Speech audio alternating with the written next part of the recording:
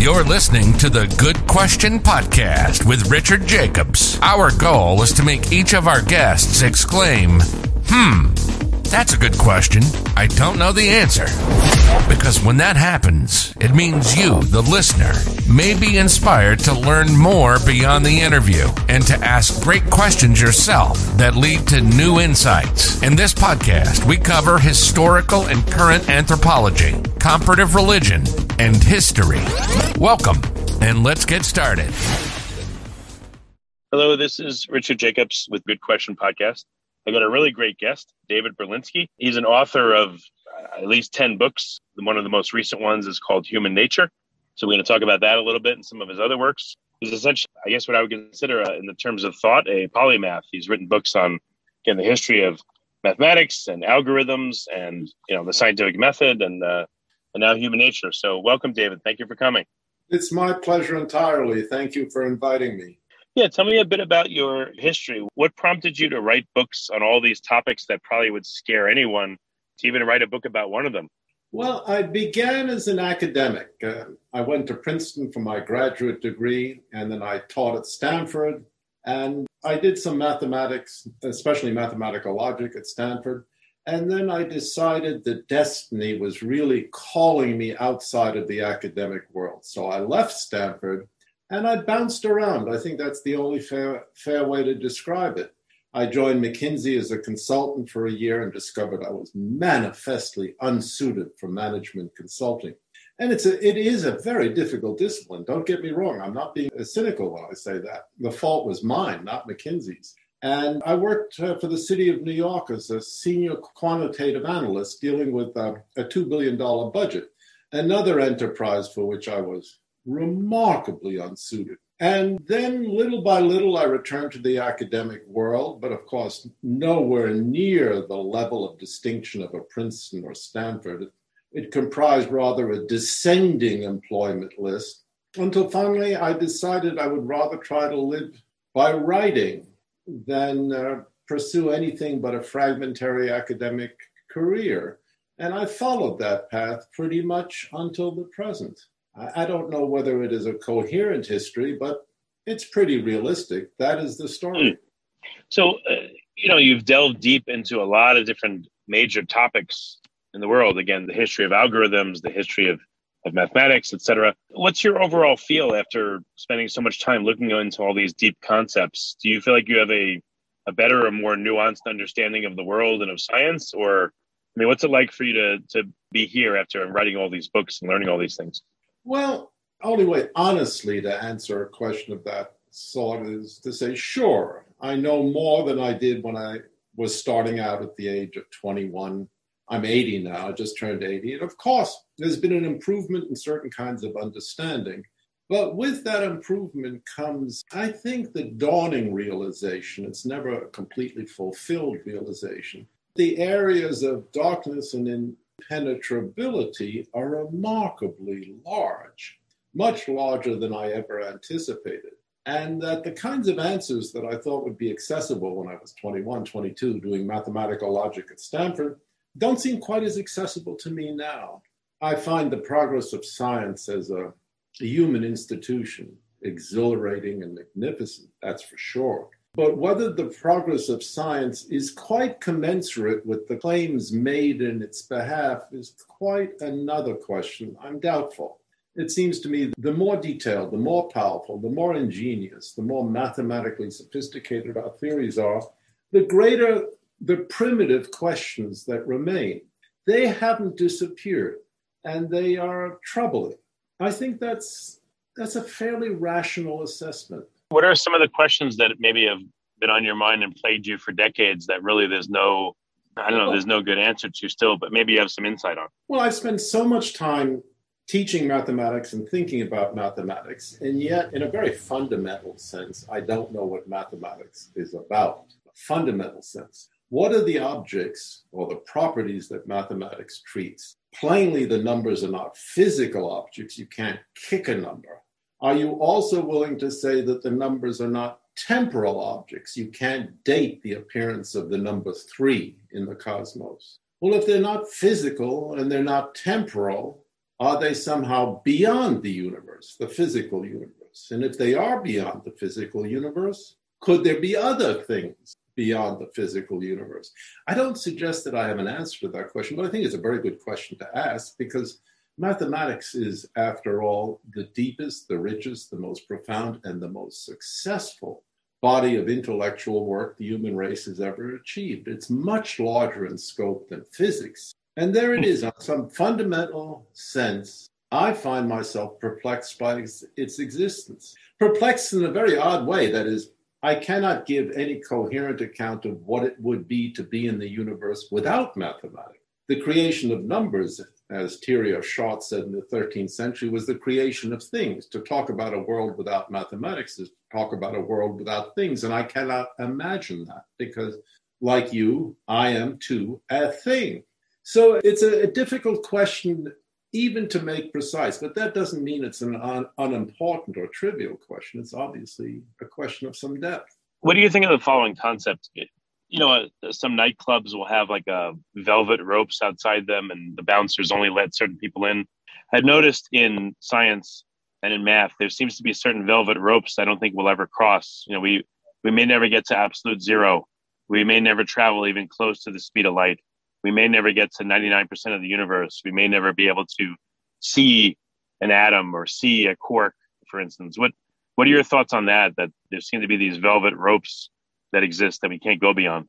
Well, I don't know about velvet ropes and nightclubs, but I can certainly agree with you that there are boundaries that we seem to be approaching no matter where we look. In fact, there's a whole body of results. And this is the really interesting points, which make specific and detailed the nature of those boundaries. For example, in logic, we know there's an absolute boundary with respect to proof, that certain very simple systems involving only the whole numbers are such that there will always be something that the system cannot reach, an unprovable statement.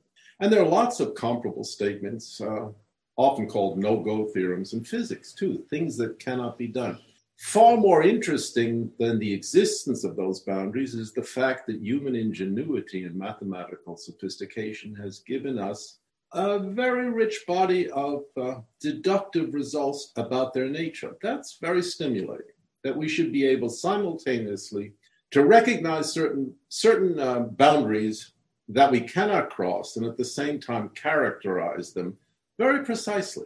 That's an achievement of the 20th century. It's a great achievement of the 20th century, and the names are very familiar: Gödel, Tarski, Carnap, lots of figures in that tradition. Yeah, I guess the more we can describe these boundaries, the further science can advance, and the more we'll know regardless, even if we can't go beyond them. I think it's true to call it an advance, that an honorific, which I don't dispute in any way. But in a very deep level, they are suggesting that intelligence such as we possess, that is human beings, has certain kinds of limits. It has a tremendous capacity, no doubt about that. The scientific capacity is extraordinary. The literary and artistic capacities are extraordinary, but they too are bounded in just the same way that every animal on the face of the earth has extraordinary capacities. Think of a cheetah and how fast the cheetah can run, but also very severe limitations. And we too have very severe limitations. What is extraordinary, I know I'm repeating myself, but it's worth hearing, is the fact that we have the ingenuity to characterize our own limitations. Same thing is true in language, by the way. Oh, what do you mean? Well, there are only certain kinds of systems that count as a human language. Although they're perfectly plausible alternatives, we can't use them, we can't learn them. But we can characterize that boundary with increasing sophistication. And this is a great achievement of modern linguistics. It's very recent, only dates to the 1950s. We know certain kinds of structures could perfectly well be used by Martians, but we can't use them. But we can describe them. That's remarkable. So what are some of the questions that maybe, nag at you or plague you over all this time? Which ones do you feel like, you like to bring up and discuss that you don't have as much insight into them as you wish? Well, I think I would characterize myself as someone not markedly tempted by anxiety with respect to intellectual questions. I'm very devoted to them, but none of them really keep me up late at night. I think the most interesting questions, you're very right in remarking this, deal with boundaries, both in logic and mathematics, and to a certain extent in physics, but also the topics that I've increasingly been concerned with, say, the last 10 years, questions about history and social relations. I also think there are tremendously important and fairly interesting intellectual issues which represent something of the same phenomena, the discovery of boundaries. Human nature, for example. I think that's an interesting example. There's a tremendous chatter and controversy all over the internet, which is where most controversy and chatter takes place, about human nature, its parameters, whether it exists, what are its limitations, can those limitations be crossed? And for the most part, it's perfectly true. The discussions are trivial or not focused, not well argued. But it is almost ubiquitous in the West. I can't speak for Russia or China or Latin America, to come to the conclusion that this is a tremendously serious issue. And it really is. The question, is there such a thing as human nature? And can we describe it? On that question, a great many secondary questions hang. So what have you discovered as some of the key tenets of human nature that, perhaps you discuss in your human nature book? Or what are some of the key questions that you want to bring up? It's very clear that there is a distinction to be made between talking about uniformities in human society and human history, things that appear all over the place. For example, marriage. Another example, family. Third example, binary gender distinctions. Fourth example, trivial but obvious, clothing. There is no society without clothing. Some form of apprehension about nakedness seems to be universal. But a quite different issue is whether these universal features are necessary, in the sense not that they take place or are obvious all the time, but must be the way they are. That's quite a different question. It's a much more difficult question. For example, it's clear that the human species is quite distinct from other species on the planet, quite distinct, although everyone likes to say we are among the animals, which is perfectly true, but also perfectly trivial. It's hard to think of another species as radically distinct from all other species as the human species. Human beings are markedly outliers in the biological panorama. And the difference between human beings and our nearest ancestors is quite remarkable. It's not a trivial difference. No matter how many times we train a chimpanzee or an ape to mimic a human achievement, babbling a few syllables or typing out or learning a few signs in American Sign Language, the difference remains. That is very suggestive. It's very much unexplained by evolutionary theory, why there should be this radical disjunction between human beings and the rest of the animal kingdom. All sorts of answers are possible. From it was a random accident, that's one answer, or the classical answer going back to the Greeks and amplified throughout the religious tradition, that human beings are created in a way that animals are not created, in the image of the divine. To my way of thinking, all of these possible responses are not equally plausible, but they're equally accessible to investigation. I don't think any of them should be ruled out. Yeah, I was going to ask you in terms of spirituality, where are you now after all that you've learned? What are your thoughts? I don't know. Where am I now spiritually? I have no idea. Have a good time all the time. That sounds good to me. So there's been no, you haven't come to faith, or you haven't pushed away from faith? You don't know? No spiritual evolution, are you asking? No, I'm afraid not. Okay. In terms of evolution, I know I've heard you discuss it with, Peter Robinson on Uncommon Knowledge. What's your thought on like the neo-Darwinist framework and how it seems to be, it's become a dogma and it seems to suppress and push out other alternatives? In science, how do you see it affecting it? It's become a dogma, and I have really little to say about the sociology of dogmatic formation. I've talked a lot about that, but the interesting thing is otherwise. It's a matter of the intellectual credibility of the dogma. And here I think my position today in 2022 is not appreciably different from my position, say, 20 or 30 years ago. I think we should be asking the biological community to do a whole lot better. I don't think we can be satisfied with the tremendous spectacle of theoretical physics in front of our eyes, with the theory that says, yeah, random accidents and natural, that's not enough. That's not enough for people who want a serious account of life on Earth, or life in the universe for that matter. It may just be one phenomenon in the universe, living systems, which are the same no matter where, or it may be a variety of different living systems. But to take neo-Darwinism as an explanation as complete and as profound, as compelling as the standard model of particle physics seems to me completely unwise. Unwise socially, unwise intellectually, unwise as a matter of university attitudes, and unwise as a matter of sheer curiosity. The thing just doesn't explain all that much. Well, why do you think it's become so entrenched and it's dictated what people are allowed to publish and not publish? And why has it shaped science so deeply? It's convenient. Look, Darwin posed a problem he could not properly articulate. That is the origin of living species. He couldn't define a species, neither can we for that matter. He didn't have the tools adequately to describe the genetic mechanism of speciation. His book on the origin of species was largely rhetorical. The theory remains largely unfalsifiable in any considerable detail. Yeah, there are obvious cases where we would say this is incompatible with Darwinian theory. A real case of spontaneous creation. Were we privileged to witness it would be an example. But those are not the deep issues. The question you're asking is what bends, first, a scientific community, and second, the entire intellectual literary community to drop its knee in favor of a particular theory. And it's a good question, but it's really a sociological question. And my guess would be that a lot of it was driven by the remarkable ingenuity with which the neo-Darwinian hypothesis was formed in the 1920s, 1930s, 1940s by Fisher, Halder, and Wright. That was a triumph of mathematical ingenuity, the reconciliation of Mendelian genetics with the original ideas that Darwin advanced in 1859. That was a real triumph, and people assumed that one triumph inevitably served to predict a whole sequence of triumphs. I think that was, to a certain extent, a natural mistake, but it was a mistake.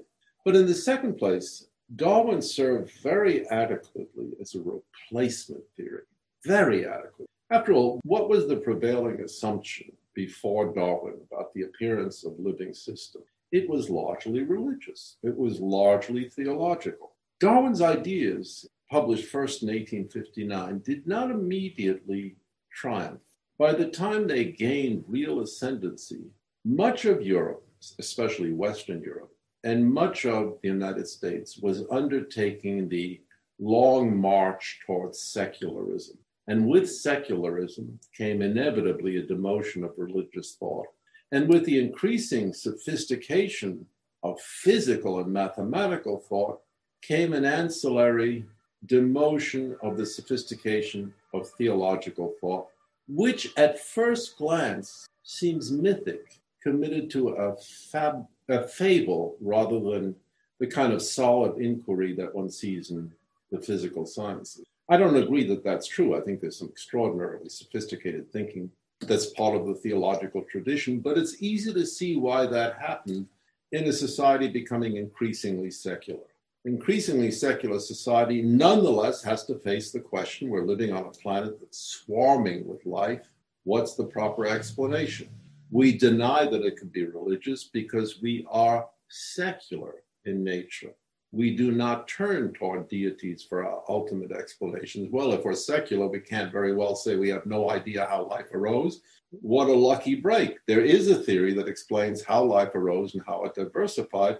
It behooves us to embrace it. And that's exactly what I think a lot of intellectuals and sophisticated people did. They just embrace it because it serves so many ancillary needs. Yeah, it makes sense. Do you think the world's going to continue to get more secular, or do you think there may be a return to spirituality or religion? I think that a large extent, as far as we can see, secularism is a one-way road. I think it'll be a long time, if ever, where that road becomes two ways again. Oh, wow. What do you think? Good. The most prophetic book about this is, I think, by far and away, Aldous Huxley's Brave New World. And he predicted the consequences of secularism with a kind of horrifying vividness. And we see it all around us. Do you see pockets of religion popping up that'll be refuges for people that don't embrace secularism? That's an undying human impulse. Norman Cantor, professor of history at Columbia, used to say, religious experience takes two forms, a desire to conquer the world or a desire to retreat from the world. We've seen quasi-religious movements in the 20th century, and communism certainly was a quasi-religious movement. And it set out to conquer the world, and it failed miserably. I think what's taking place today is here and there, perhaps to a larger extent than I can see. I have a very limited perspective. There are something like monastic communities forming in the way, say, that at the end of the Roman Empire, Benedictine monasteries began to form. Here and there, I have very serious doubts whether there will be an efflorescence of monastic life as there was in the Middle Ages. I doubt it. I think the pull of secularism is overwhelming. The pull of personal indulgence, the satisfaction of desire, the ambition to live for one's individuality, the great wish to occupy oneself with sensual pleasures, this is a fairly dominating set of attitudes, and we see it everywhere. So where do you think secularism is headed? Is it going to take new forms, or are we just going to continue? Are we at the peak of it in its expression? Nowhere near. For the last 10 years, I think a great many people have asked themselves the question, if I wish to be all that I can be, is there any limitation on the length of life, the form in which my identity is embodied, the sex in which I find myself, even the species in which I am occupied? If, in fact, secularism is the driving force, there is a natural push against all those boundaries, which brings the discussion right back to human nature. We can see the push everywhere against those boundaries. Is it a matter of tradition, habit? Are those boundaries simply matters of tradition, habit, custom, history, or do they reflect something necessary in human life? That is perhaps the most important question we can be asking right now. Have other thinkers besides yourself put forth these questions, or do you feel like you're alone in kind of contemplating them? Are there any voices right now that are, that have good things to say about these issues? I like to think of myself as standing in lonely grandeur. Well, go ahead. What other conjectures do you have? Well, I'm fascinated by how difficult it is, overpoweringly, to argue against certain trends in contemporary society. The issue of free speech is an obvious example. It's painful to me, as of course someone in theory committed to free speech, to see how poorly it's defended. And my natural question is there a much better defense? And to tell you the truth, I'm not sure I know the answer to that. That's just one issue. Another issue that not many people are talking about, but it has hit the level of popular attention. If we can, at will, change our sex, go from male to female or female to male, can we at will change our race, our skin color, our age? Could someone at age 50 say he feels 20 and claim the full force of legal protection for a 20-year-old identity? And the most powerful of all these issues, what about the barrier between species? Could a human being be a turtle, for example? Well, that's absurd. Who wants? Well, suppose somebody did want. Desires, after all, are infinite. We're filled with infinite longings. Suppose somebody conceived the desire, as a man conceives the desire to be a woman, conceives the desire to be a turtle. What do we say about that? I'm not asking for a legal opinion. I'm asking for a philosophical defense, either of the claim that being restricted to a human body has just been a traditional accomplishment of the human race. And if we decide otherwise, we're perfectly free to violate the species boundary. We just have to wish it ardently enough. Or do we say, no, a human being who wishes to become a turtle or otherwise a reptile cannot become a turtle or otherwise a reptile because it is impossible. That's a much more difficult argument, really, to pound into the ground. Obviously, it's absurd. I designed the argument to sound absurd. But if you start thinking about it, and you really try to address these issues with the kind of diligence you would otherwise apply to issues of social justice, it becomes very fraught. All of a sudden, the ground starts shaking, the ground starts trembling. Are we going to be driven back to a doctrine of necessity that philosophically we can't quite defend, but historically, emotionally, and socially, we see as absolutely vital? Good question. Yeah, I've seen people on the news throughout the years saying that, this guy is the lizard man. This person has modified their body to, because they feel like they're a cat. I mean, I'm sure a lot of people would, these are very extreme examples, but I've seen some. I beg to differ. Those examples are perfectly clear. Some guy puts a leathery skin on top of himself or sticks two horns on his forehead and claims to be some sort of a reptile. We see what that is. It's a human being pretending to be something that's not human. The question goes deeper. Is the boundary between being a human being and being a reptile necessarily uncrossable? Could he really be a reptile or a frog simply by demanding the right to cross that boundary?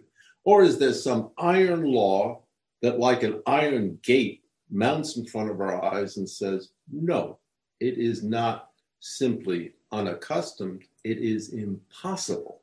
The way that 2 + 2 = 5 is impossible. If we say that's impossible, what's to stop us from saying the desires of a man who wishes to be, not to pretend to be, but to be a woman, are similarly impossible? How do we distinguish those cases? And if we can distinguish them, what's to stop us from saying gender identity is not only a fact of life and a fact of history in every culture, it is a fact of nature? That's just a much more powerful argument. There is no possible world in which you, Richard, could be a reptile. You could pretend to be, I can pretend to be anything. I can pretend to be Napoleon. But there's no possible world in which I actually could be Napoleon or you actually could be a frog. Yeah, I agree. And the issue of gender, that was a remarkably easy victory, polemical victory. Are you sure you agree? I agree with what you said so far. Historically, have there been any circumstances wherein people said, I am this and I am not a human, or I'm not what I am, prima facie, and it's gone far enough where it was really accepted to get anywhere, where it just kind of comes and goes, these statements from people? Well, are you willing to accept the same argument? Don't forget, you said you agree. Are you willing to accept the same driving force of the argument with respect to others of your desire? I take it for granted that you have no wish to become a frog.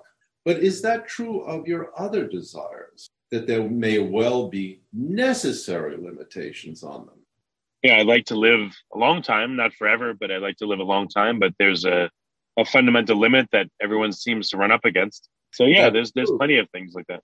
But if you decide that you wish to live forever, have you taken a decision that is unlikely to be achieved or impossible to be achieved? Are you willing to declare that you agree with my arguments right now? I don't think you're quite as willing as you suggest you are. I think the implications of these kinds of arguments drive deep into the ground. Everyone can say, Richard, he ain't going to be no frog. Fine. Yeah. Fine. But when we talk about human desires and the demands for transformation, that's something quite different. And suppose I were to offer you today a pill that would augment your intelligence by 200 IQ points. You take the pill, you appear on this podcast, remarkably more intelligent than anyone on the planet. Would that still be you? Or is it being you necessarily someone who has roughly the history that you have, the ancestry that you had, the potential that you have, but also the limitations that you have? I think at first it would be me, but then it would rapidly change me into something that's not me, that's different. If I underwent something like that. If it's not you, then you agree there are necessary limits to what you can achieve by way of transformation. Yeah, I agree with that totally, yes. There are definitely limits. Suppose we start descending. I gave you 200 IQ points to begin with, but that's an inductive argument. Shave one, and then if you shave one, why not shave another one? Could your intelligence change by a fraction of a percentage? Have you still remain you? Could your emotional attitudes change by some small percentage. So peaceful as you've been, agreeable as you are, you suddenly develop certain odd pathologies, a streak of vivid aggressiveness. At what point would the lovely and noble thing commonly referred to by the name of Richard become something other? Is there such a point? Or is mutability the general rule? If there is such a point, why can't you cross it and still remain you? We get back to the idea of boundaries again and the fuzziness of boundaries and what it looks like when we approach them and what they are.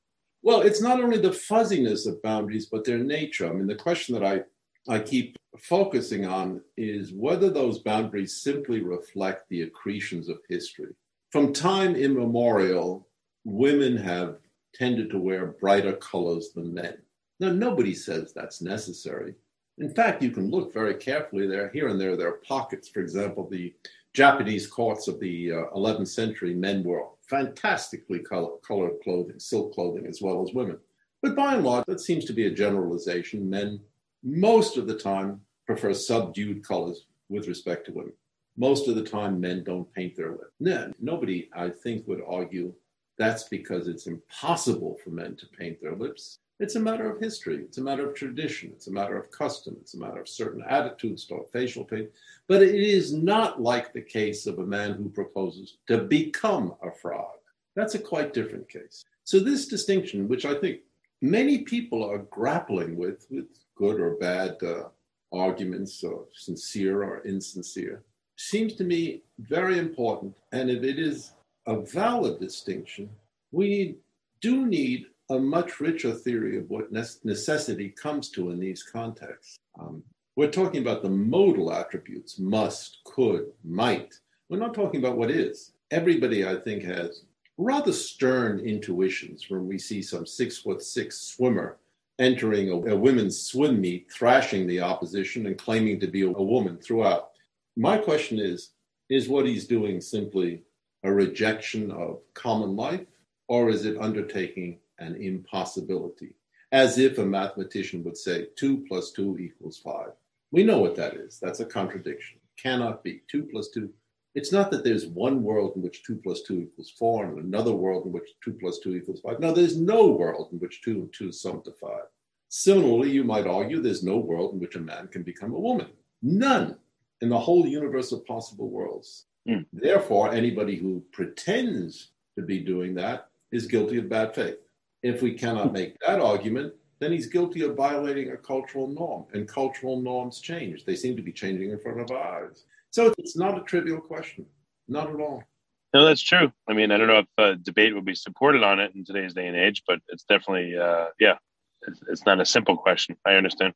So what other major elements have you contemplated in human nature? This sounds like it's one of them, but is there any other topic that really, I don't know, has bedeviled you or that was important for you to write about in Human Nature book? Well, I think the 20th century has occupied me more than any other subject. And I've written a lot about the 20th century because here we are, 2022. It still seems to me, as someone born in 1942, that the 20th century never ended. It didn't really end. In the way the 19th century, we can date the end of the 19th century to the minute. It was August 1914, the 19th century ended. And a brand new experience and a terrible experience in human history began. There is something that remains to be understood about the 20th century, best expressed by the question, why was it so terrible? With all the advances, all the progress that human societies had made in the 19th, and all the expectation that the 20th century would be even better, richer, more affordable, more luxuriant, filled pleasures that were inaccessible in the 19th century, and in any event, featuring much better sanitation, one of the great triumphs of the late 19th century. Why did that expectation collapse in the way it did? From 1914 to 1945, that is the First World War to the end of Hitler's attempt to conquer the world. Current estimates are not reliable, but they're not off by orders of magnitude, something like 250 million excess deaths. That's an astonishing number. We're only talking about the period until 1945.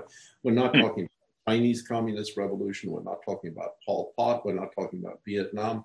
We're not talking about the latter horrors of the 20th century. What's the estimate on the excess debts for the entire 20th century? Is it $1 billion or more?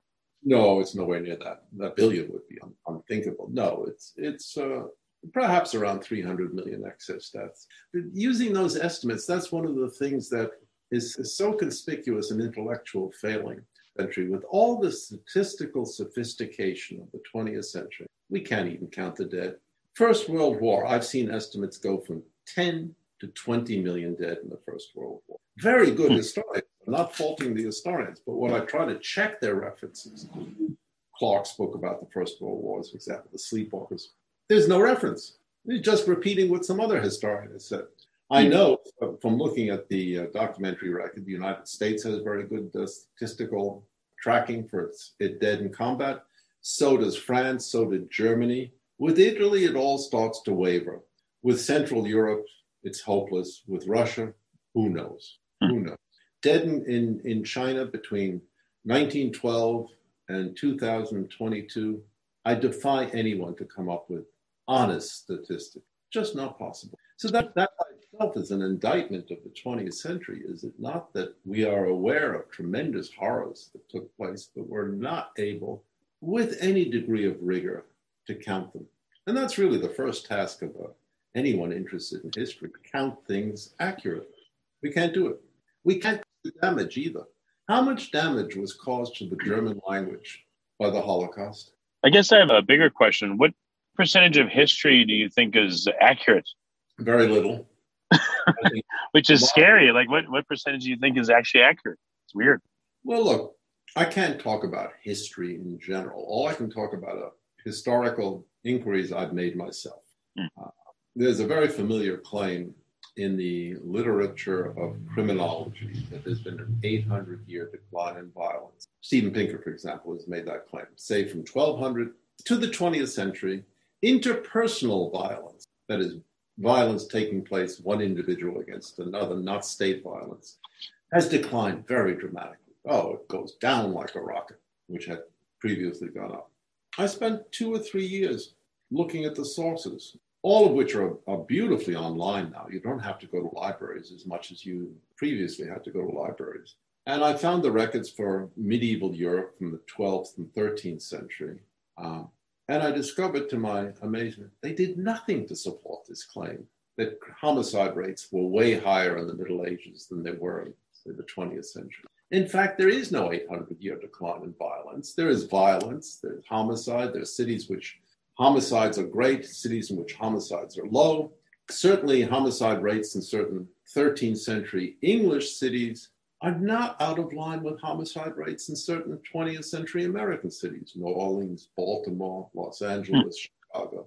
And that was a revelation.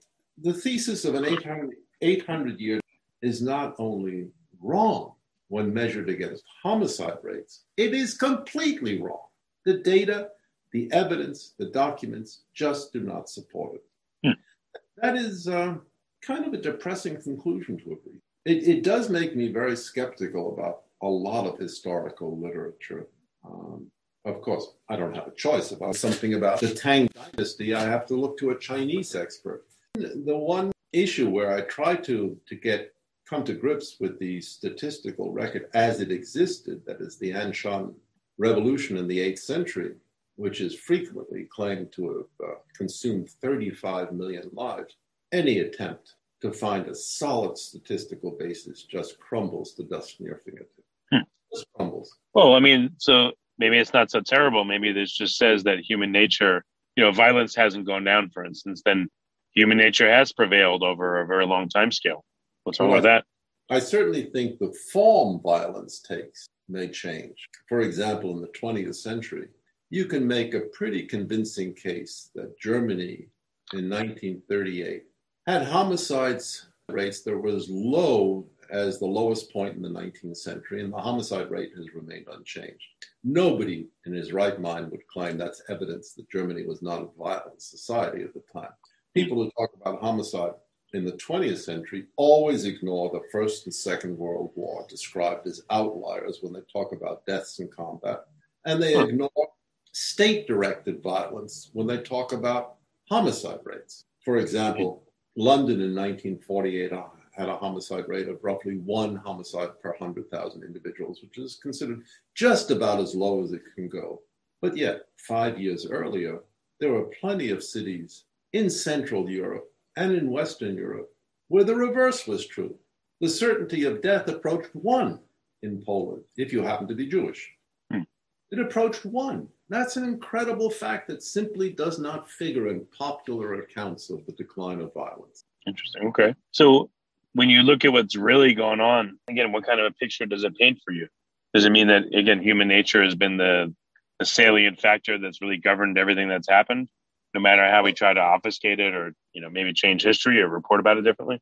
I think it's probably a good idea to take the concept of a necessary human nature seriously and do what so much of human society has done in the past, and that is make the attempt to build barricades against its worst impulses and support its best impulses. And this was the standard view dominating Europe since the time of the Greeks, that human beings have to be educated, they must be disciplined in accepting social restrictions on their behavior, they must be incessantly exhorted to appeal to their better nature, not their worst nature, and there must be fairly strict systems of control and domination that prevent people from doing what they so remarkably would like to do if given the chance, and that is to kill a lot of other people. And we see that in the Holocaust. We see that in Stalin's Russia. That people have given the chance, they'll just go at extermination with gusto. The only way to protect against that is to build a very complex legal and social system. Well, very good. David, I don't want, I know you could talk for a very long time. Oh, you have a lot of experience in those areas. I want to say, don't interrupt me now. I'm just starting. Well, we are going to run into a time constraint soon. What super important things that you want to, bring up before we would end in the next maybe 10 minutes or so? Oh, I feel reluctant to make that judgment myself. I mean, so far we've just been talking about things we both find interesting. But well, in terms of future topics, the next book that I would guess maybe you're working on, what is it about? What so things do you feel like you need to write about still? So much of that is luck. I don't want to write another book about mathematics like the books that I've already written. But there are some topics in slightly more advanced mathematics that I would like to make more accessible. Maybe that's the word.